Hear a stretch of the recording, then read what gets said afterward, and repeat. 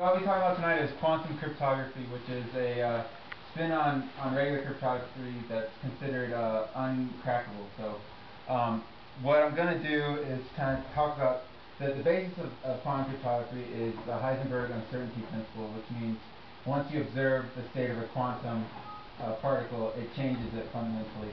So one thing that when you can send photons with certain spins. The spins can be, as you can see here, the can be north-south, or so north.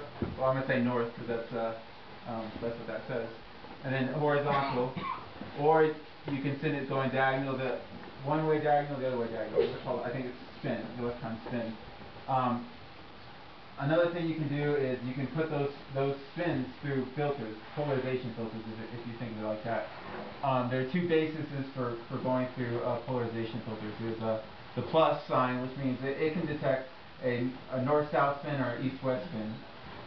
Or there's the X basis right there, which can only detect one diagonal or the other diagonal spins.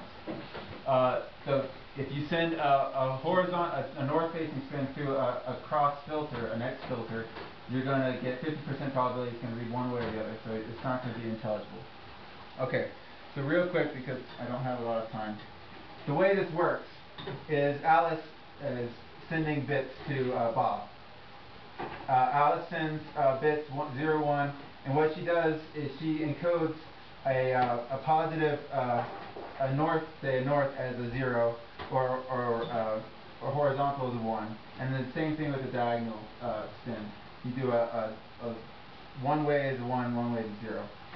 She also so this is her bias right here is how she's sending out the things. Bob, he receives these photons and he just applies a random basis to read them. So he guesses. He says, well, I'm going to do a plus filter here, a diagonal filter here, and I'm just going to find out what I read. When he gets done, he receives, I want to see. Okay, so first look at this first column. How many more minutes do I have? 2.5. Okay. When he receives his first column, he ended up using the right filter. And he read correctly that it was a north-facing bit. So he gets that as a, he reads that as a 0. For the next column, he picks the wrong filter on randomly, and he receives this top right facing polarization there, which is wrong, but that's okay, as we'll find out. So anyway, he goes through this and he gets a set of readings, and then he sends Alice back. These are what I used to read all this. Alice says, and you can do this over an open channel. Alice says, well, no, this one's wrong, this one's wrong. The ones that you didn't choose, the ones that you chose wrong, are wrong. And then Bob uses that filter, that result, to filter his results, and then he gets the resulting bit stream. So it's only 50% efficient, if that makes sense. So that's kind of how the whole process works. Now I'm going to explain why it's unbreakable. It's unbreakable because usually in cryptography you have to intercept a transmission, and then you, let's say for traditional cryptography, you break the hard math problem, right? With quantum cryptography, there's no possibility of intercepting it and still reading it and still having the end user receive it. So if someone is eavesdropping, we'll call her Eve.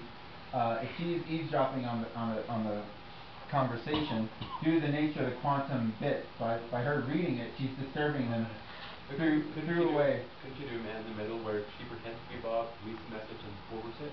She can't do that because when she reads it, she has to pick the filter too.